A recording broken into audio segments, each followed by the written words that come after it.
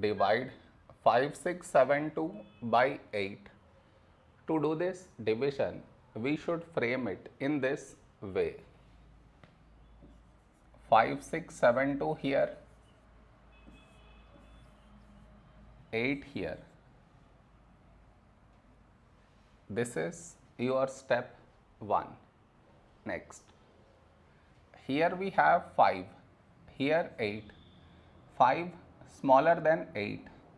So we should take two numbers 56. When do we get 56? In 8 table.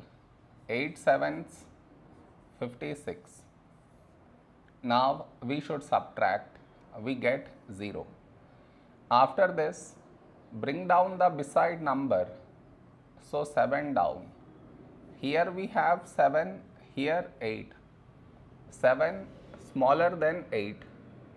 So we should bring down the second number, and the rule to bring down second number is put 0 here, then only we can bring down this number. So 72. When do we get 72? In 8 table. 8 nines 72.